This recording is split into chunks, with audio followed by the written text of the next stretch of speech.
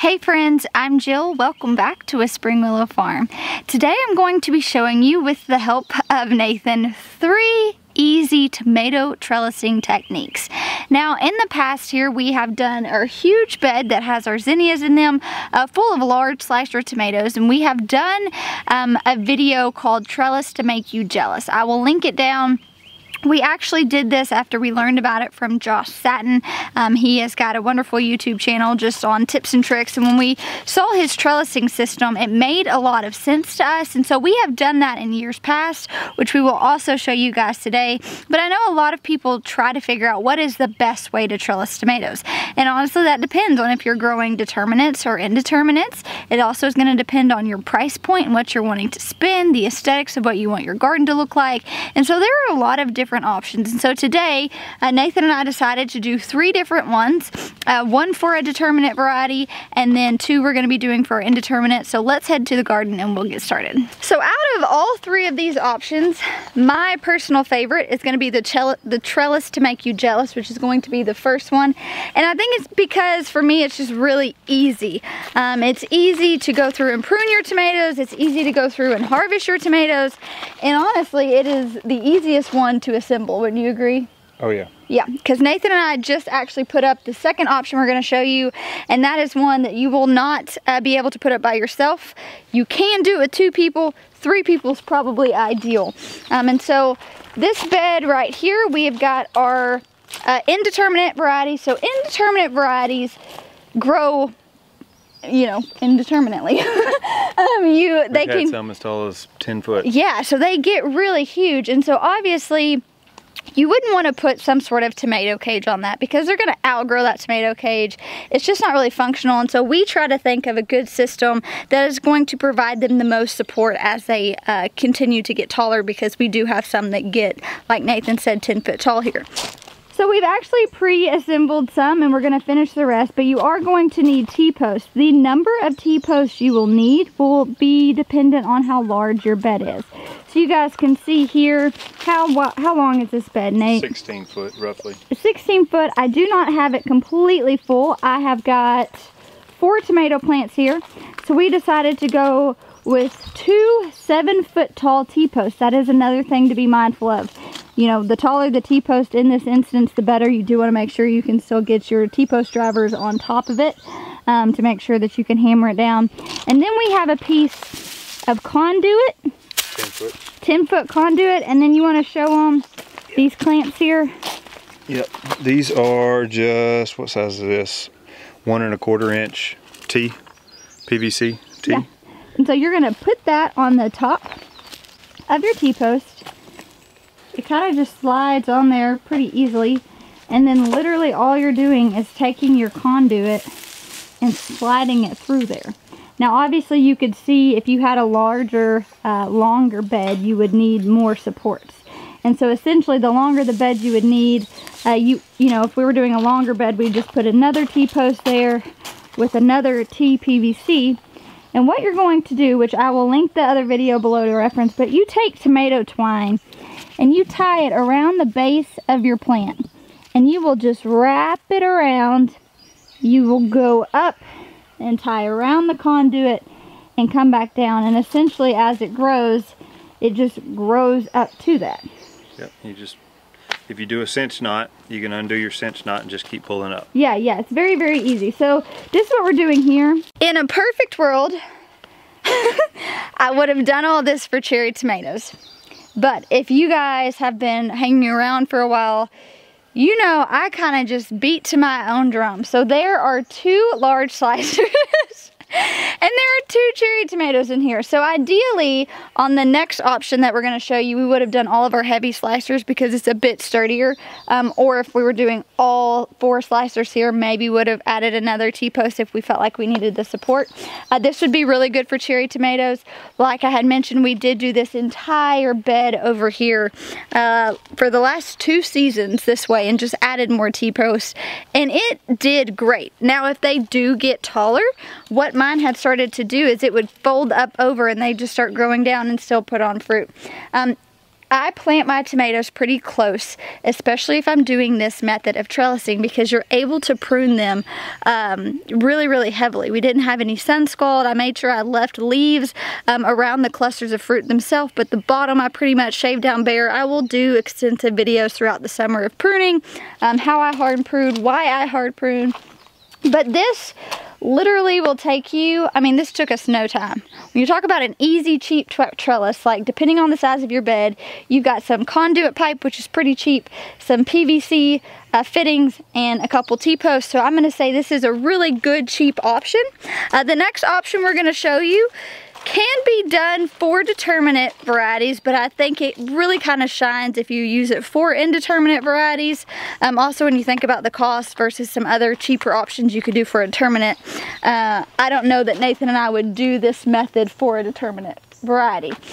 Again, you're going to need T-posts. 7 foot tall or taller is probably going to be ideal. Typically when you do this wall style trellising, you're going to use a cattle panel. But we are working with what we have, and so we had this hog panel that's been sitting at the back of our property. We weren't using it, so we grabbed that. And what I try to tell other people too is go to your local farm stand, go to a Tractor Supply, and you can find sometimes these damaged cattle panels. You guys can see this is kind of warped. A lot of times they'll sell those to you even cheaper, and it doesn't really matter, especially for what we're doing. And so we have our T-posts. We do have T-post clips. I would recommend actually buying these clips instead of, like, you could do it with a zip tie. However, those will break down over time and snap off, and that would be really unfortunate if it happened to snap off during the peak tomato season. Don't you agree? If you're buying new T-post, clips come with them. Yeah, clips come with it. If you have T-post laying around anyways, I would go ahead and recommend buying these clips because they're really pretty cheap and they're just going to last longer. So we have got a clip at the bottom, a clip at the top. Now you will see there's quite a bit of space from here to the bottom. How much space do you think that is, Nate? A little over 2 foot. Yeah, so there's a little over 2 foot. If we were using a traditional cattle panel, we would probably go a foot off the ground, maybe 18 inches, 12 inches to 18 inches. But since this is a shorter one, and we knew that these were going to climb higher because they are an indeterminate variety, we went ahead and made sure that it was up even more. So our tomatoes here are still going to have to grow quite a bit before they even reach. But when they do, we'll just take tomato tape and we will just tape it to here, and it works pretty beautifully. Honestly, this is a good option. It's a sturdier option to where if you've got a lot of large slicers, this would work really well. I have got one traditional cherry tomato, a medium-sized tomato, and then the rest of these are just indeterminate slicer varieties. This is also relatively a pretty cheap option. Cheaper than if you were to have a huge bed, you know, full, and you were trying to do tomato cages. Tomato cages, honestly, you'll hear me preach that I don't really love tomato cages, especially for indeterminate varieties. There's no way I would put that on indeterminate because they're going to grow over. More than likely, it's going to end up breaking them, and it's just, they just don't serve a really good purpose, in my opinion, on an indeterminate variety. But something like this, you can buy a cattle panel depending on where you are. I do know that the prices have fluctuated and kind of went up a bit, but we can get them around here for 20 bucks. And if you don't care if they're warped or have some sort of damage, you could potentially even get them cheaper.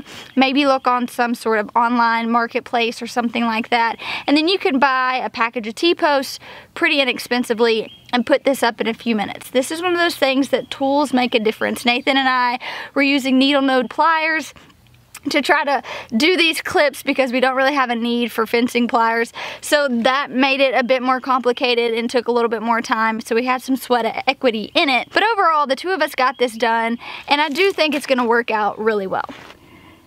So these are already pretty tall. It's not going to take very long before they start reaching. If for some reason we start noticing that they're leaning, I'm just going to go ahead and take some tomato twine and go ahead and tie up to this like I would with the other method.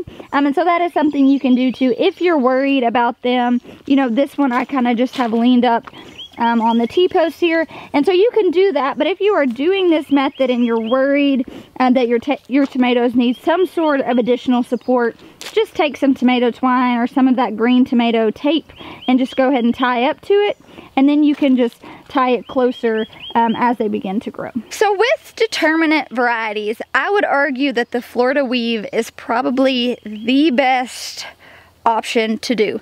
It is one of those that requires a little research. When I grew in the tunnels last year, we had all Grand Marshal determinate varieties in there. I did the Florida weave. I'm actually probably going to do an in-depth video on that because we do have this spare bed here that we don't have any sort of trellising system, because I'm trying to wait until I have all the supplies. Those are something we just didn't have the supplies on hand. You need like wooden stakes or something like that, and so I'll probably just go pick those up. But I did, being resourceful, having things on the farm, have a lot of tomato cages from years past that we have kept.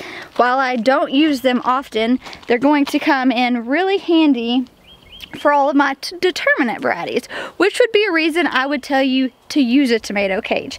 Determinate varieties grow to a determined height, and so usually they're never going to get bigger than this cage in most cases. They're bushier plants. You don't really have to prune them, so you're not needing to try to get into where this cage is going to restrict you at all to getting in and pruning to them. And so I have found that the tomato cages work pretty well for a determinate variety. So usually I do wait until my plants are kind of big like this before we ever put them on. You can see Nathan is just making sure he's obviously not doing any damage to the plant. He shoves it in the ground pretty well. And what I will do eventually, if I notice some leaning happening, I'll also just take that green produce tape and I'll just tape it to this right here to kind of add some structure and some stability. I don't actually know that I'll need to do that with these, but if you do need to, there is that option. It's pretty close together.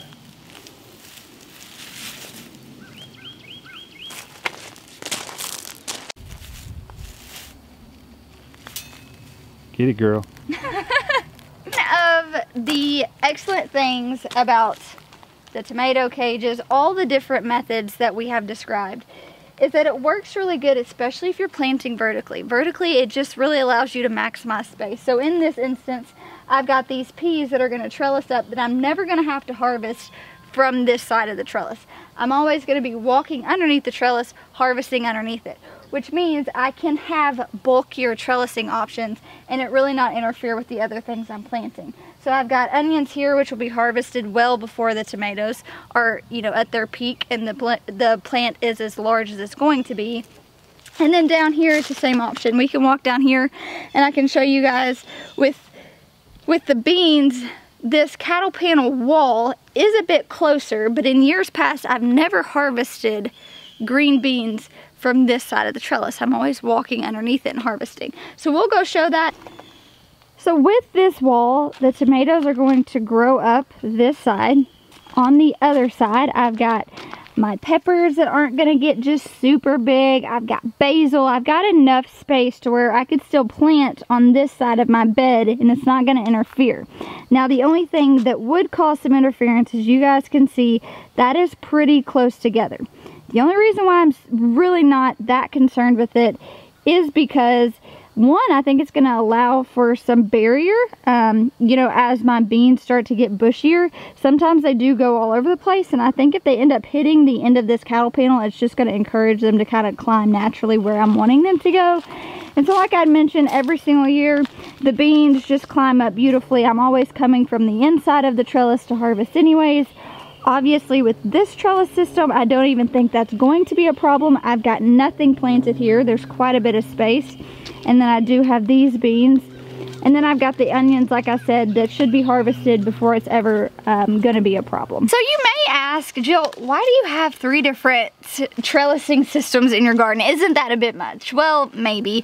But I really wanted to do this experiment and see which one I really liked better. I'm pretty sure I'm going to like the trellis to make you jealous because I've used that in years past and I really just love that trellising technique. Also love that I can put it up and take it down myself. So if you are, you know, by yourself and you are able to physically like use a post hole driver, that is something that you can easily put up, and it's definitely the cheaper option out of all of the options. But I had all the materials. I had the materials to do that trellising option.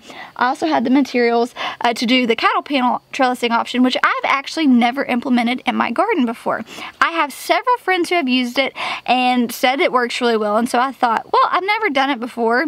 We have all the stuff on hand, let's just try it. And then obviously the tomato cages, I really don't love, but I think it makes sense for us right now for the determinate varieties, and the Florida weave is a really good option. I just wanted to be able to show you guys all the different ways you could trellis and encourage you that if you're trying a trellising system and you don't like it and it doesn't work, that you don't have to be married to that. I'm doing 3 different, you know, trellising options in my garden right now, and it's a pretty small garden. And so be encouraged by that. If you don't like something, there's a liberty to play around and see what does work. The Florida weave, which I didn't show today, but I probably will sometime, you know, in the near future, is a really, really good option, and it's actually pretty cheap. It is something that you will have to continuously do as your tomatoes grow. So it's not one of those that, you know, you kind of put it on there and it's a bit low maintenance. It's one of those that takes a little bit more thought. You are going to be coming through on this first trellising option and untying the slip knot and tightening them, but I find that that really doesn't take a whole lot of time. So I hope that this quick little video on these 3 easy tomato trellising options helps you. If maybe you're searching for what you want to do in your garden this year, maybe one of these will resonate with you and you'll be like, oh yeah, that's the one I want to implement. But thank you guys for hanging out with me today. I'll talk to you soon.